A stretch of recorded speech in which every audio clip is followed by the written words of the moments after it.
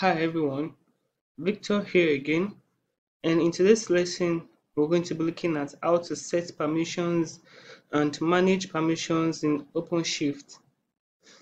When it comes to permissions in OpenShift, OpenShift uses RBAC, that is role-based access control method. RBAC is basically a method of restricting access based on the roles that are assigned to individual users or groups in the cluster.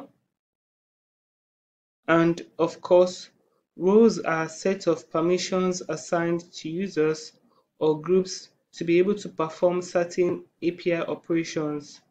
And these roles are added or assigned to a user via role binding. So, assignment of users or groups to a role is called role binding or binding.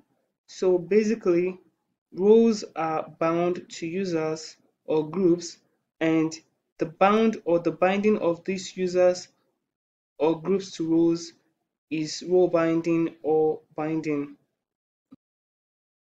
In OpenShift, there are basically two kinds or two groups of roles. We have the cluster role and we also have the local role. The cluster role is a type of role that users or groups with this kind of role will be able to manage the OpenShift cluster at the cluster level. So it cuts across the entire cluster. And for local role, users or groups with this role can manage OpenShift at a project level. And by default, OpenShift comes with some set of default cluster roles that can be assigned locally or to the entire cluster. And these roles are the admin role, we have the basic user role, we have the cluster admin role, we have the cluster status role, the cluster reader, the edit role, the self provisioner role, and the view role. So this is an official document from Red Hat OpenShift, and I'll be dropping the link to this documentation in the description box below. So let's briefly talk about this role.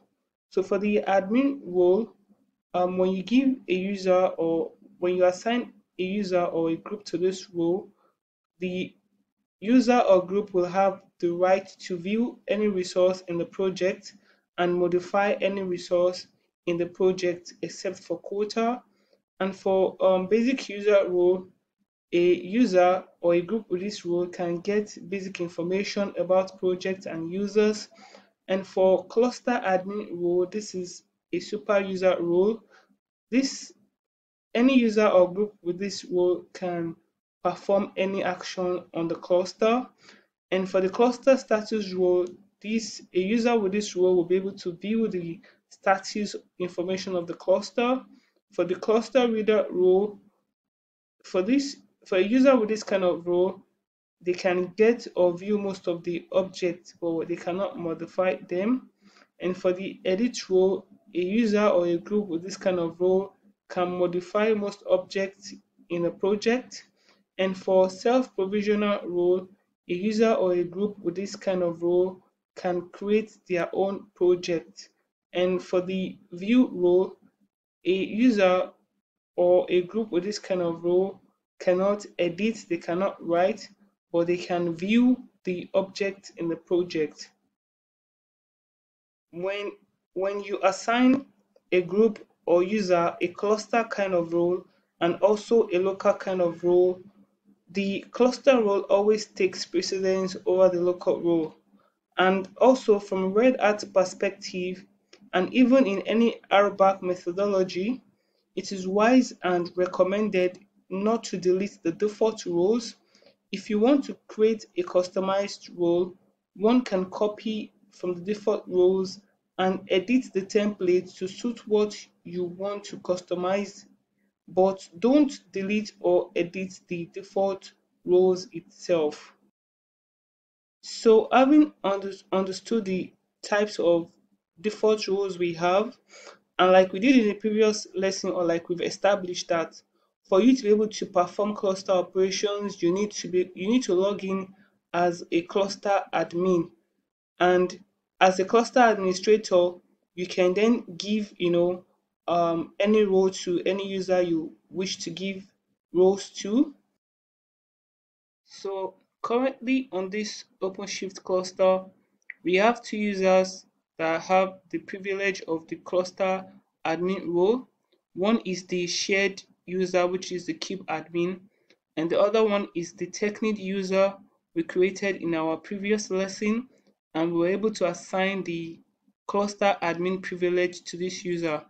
So then I need to log in as either of these two users. So for me to log in as the technique user or the cube ADM user, so let's even log in as the technique user. So I can just say also login user technique password password.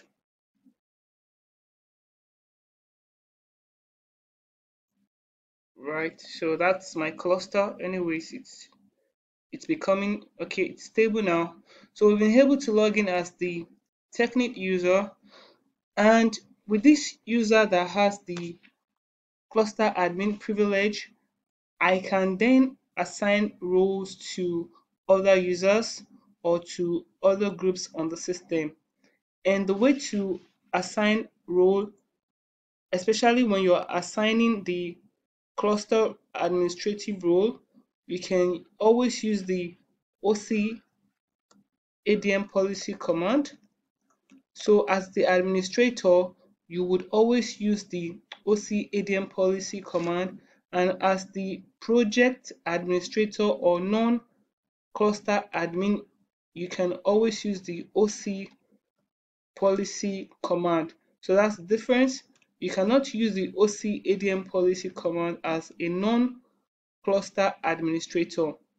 So now, if you want to, for example, add the cluster admin role to a user, you can then say OCADM policy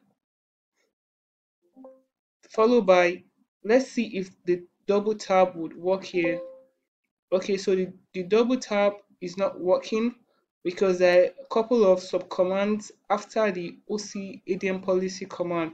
So to add a cluster admin role, so I can say OCADM policy, then followed by the add cluster role to user, then followed by the cluster role. So let's say I want to add the cluster admin role to the user technique. We already added this role anyways. So let's just do this again. Let's see what we're going to have. So it's telling us that the user technique has been bound to this cluster admin role. All right, so that's how you are going to add users or bind users to roles.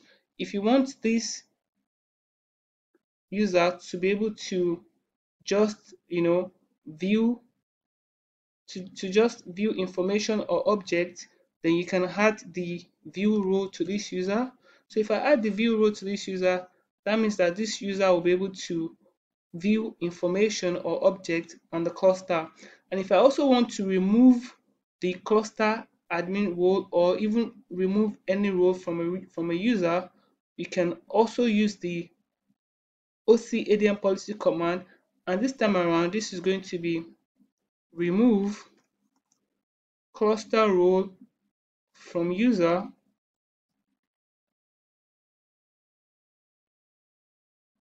So I'm going to specify the cluster role. So this is going to be the cluster admin role from the user technique. So let's do this.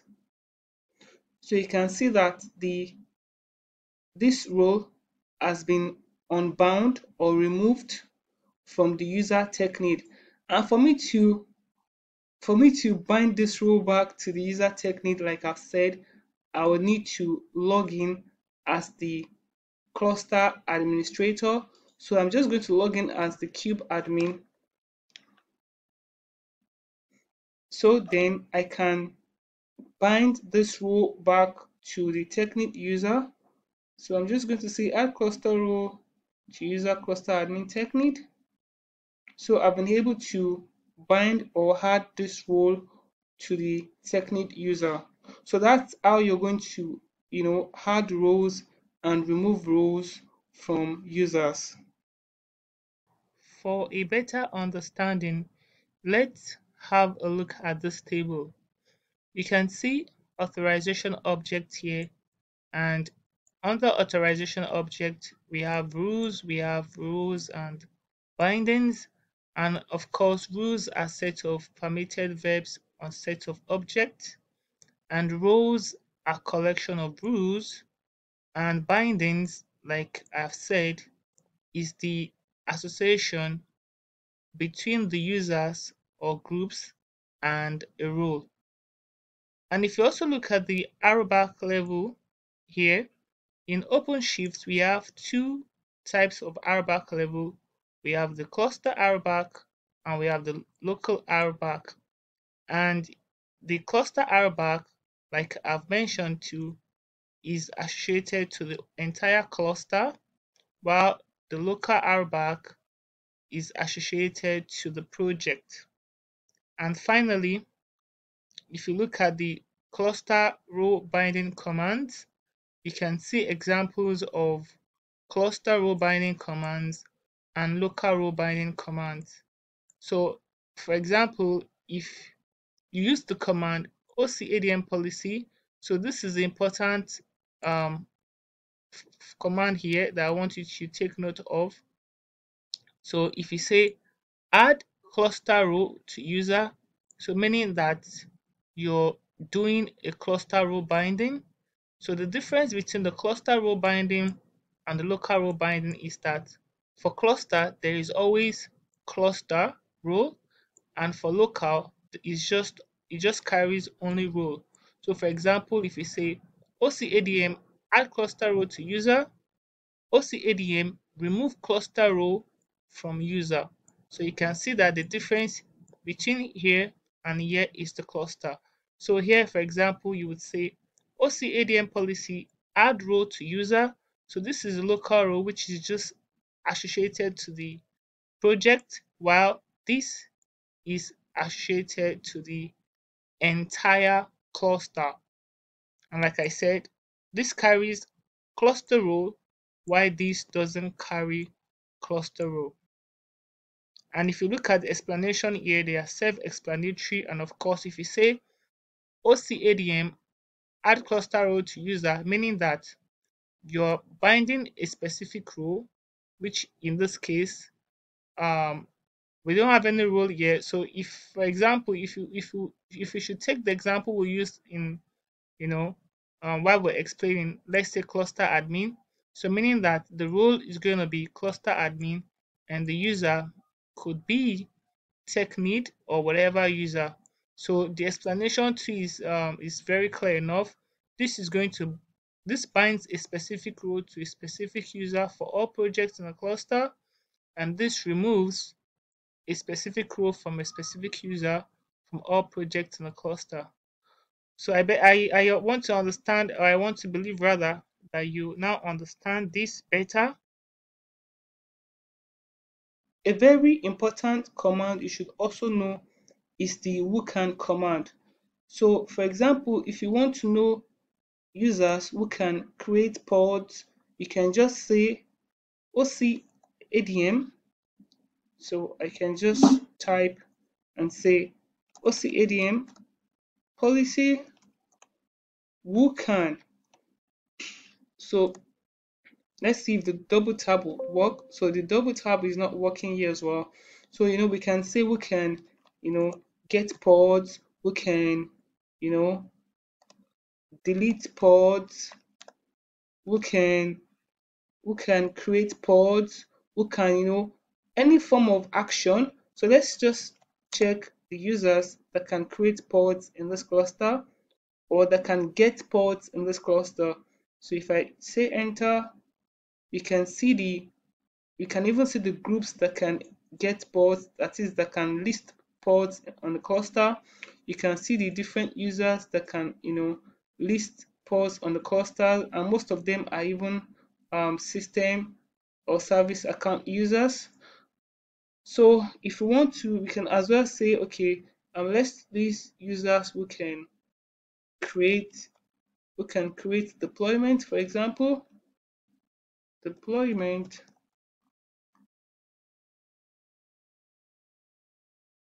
So you can see the list of users that can create deployments. So the idea is OC ADM policy who can, followed by the various objects, that the various actions on objects that we've seen or that we've been doing in our previous lesson. So this shouldn't be an issue.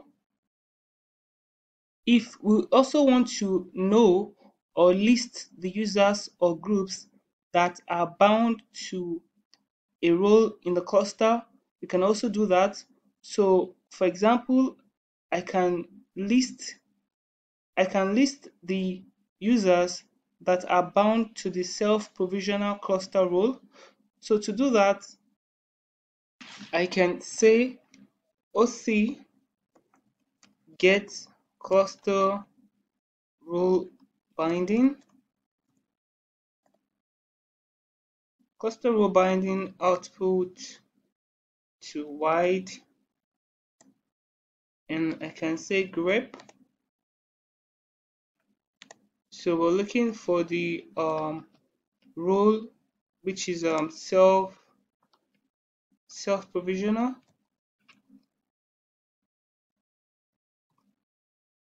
self-provisional.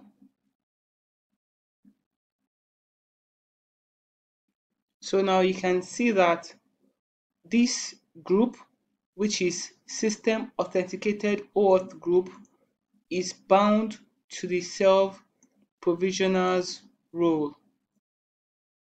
Well, we expect this to happen because from the word self-provisional, it means that users can self-provision their project. So every user in the cluster can be able to create his or her own project, except you remove this role from this group, then no user will be able to create or self-provision their project.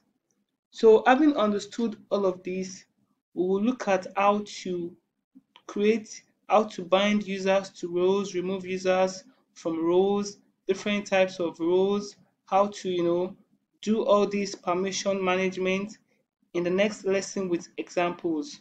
So thank you for watching, and please don't forget to subscribe to this channel, like, share, comment. When you do this, you would encourage us to do more. So thanks once more for watching. Bye for now.